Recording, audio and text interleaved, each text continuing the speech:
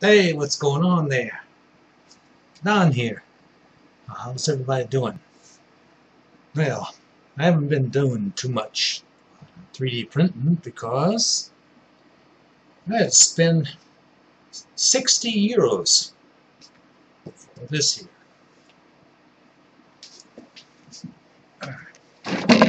Just take a look. Yeah. Got a new chair.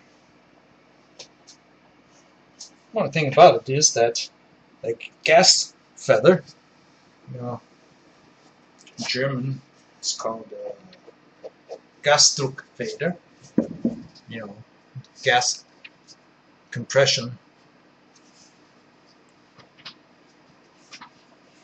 Underneath, it won't go up any higher. I need to take a look in eBay and see if I can get another one, which I did find. Okay. I wonder if they're selling these for 60. Sorry, I had to take a small break. Mother Nature was calling me. But anyway, yeah.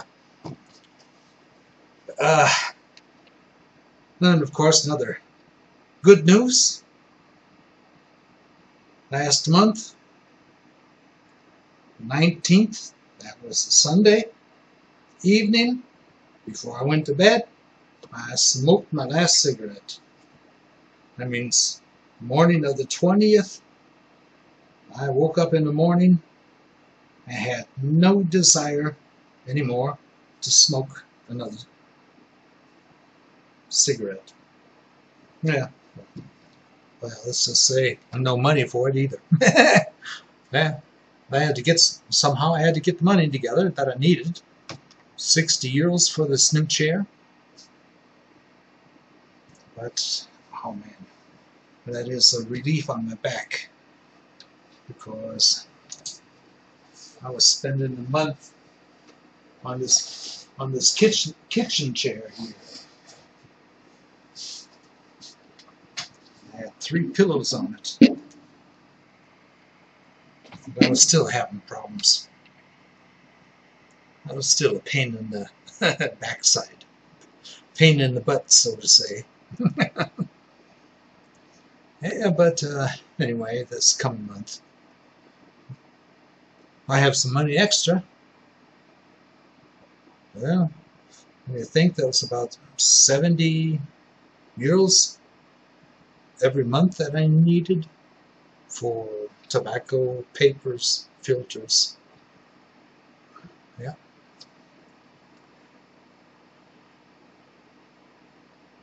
Let's say 50 euros, 60 euros that I can say, okay, 2 bottles of resin at 25, 30 euros each. Then I can continue with resin printing. Yeah. I mean, I've got my ATST here. Turn the camera down a little bit so that you can see what I'm playing around with. Got my ATST here. Oh man. Everything that you see right here, that's already been printed on my Sonic Mini. The cannons, the cannons that come out. That's something that my resin printer would definitely not print. Just take a look at those cannons here. I mean, that's absolute cool. Take a look at this one. Look how straight that is. I mean, it's absolute. And this part comes in here, and then there's the main compartment, the main body that comes up here on top of it. Part of it I can print there on the resin printer. The rest of it, well, if I don't get a larger if I don't get a larger resin printer, I'm going to have to print it on my FDM, because there's a couple of parts in there that will not fit on the Sonic Mini. And here you can see how far I've got this already. Yeah, I have to hold it because I have to wait until I have everything finished, and then I'll glue the joints in place so that they won't be moving around too much, because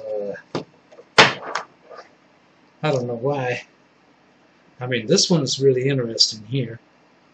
As you can see, it only moves a little bit.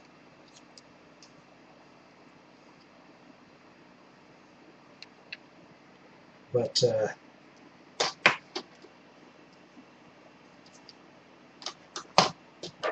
the joints that are here, oh, take a look at this.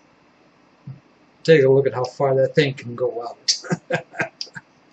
So that means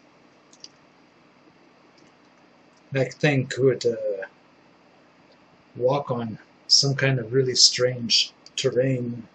Who knows? Yeah, but anyway. Oh yeah, and of course for that any cubic mega zero, yeah, I've got to try and get some money together for that, so that I can get that what's it called again, from Banggood. No, not from Banggood, from oh man, I can't believe it. What's it called again? Wham Bam Flex system.